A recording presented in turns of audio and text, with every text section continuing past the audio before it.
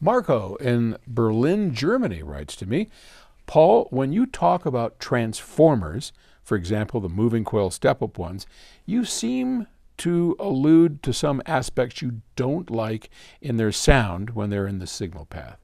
Could you please elaborate on that? I am currently using a self-built moving coil step-up stage made with Lundall transformers, which feeds my tube phono stage amp set to moving magnet. I've fine-tuned the impedance matching by adding a resistor in parallel to the transformer's secondary. This setup is way less noisy than if I had set my phono stage amp to moving coil and go direct from the turntable to it without the step-up. To me, having less electronics in the signal path seems a reasonable way to go, isn't it? Absolutely. So, a couple of thoughts here for you.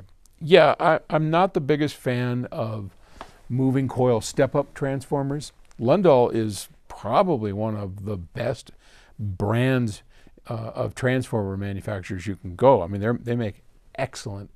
Jensen does too, but Lundall is right up there. Good stuff. They are bandwidth limited, so that's kind of a drawback. They're quiet as could be.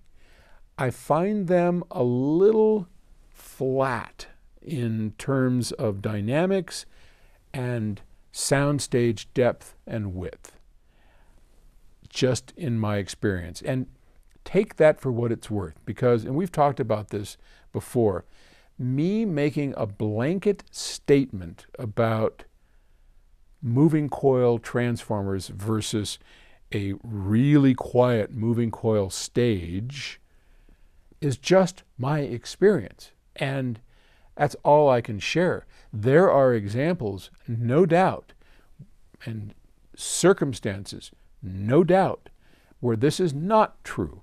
So it's just my nature to make blanket statements, but forgive me for that, because I try not to as much. I'm just going to share with you my experience, if that's okay. So if you took a stellar phono preamplifier, a PS Audio stellar phono preamplifier, or we have, like in 2024, there will be a new phono preamplifier. It'll be part of the Perfect Wave series, and our former genius Darren Myers also designed it.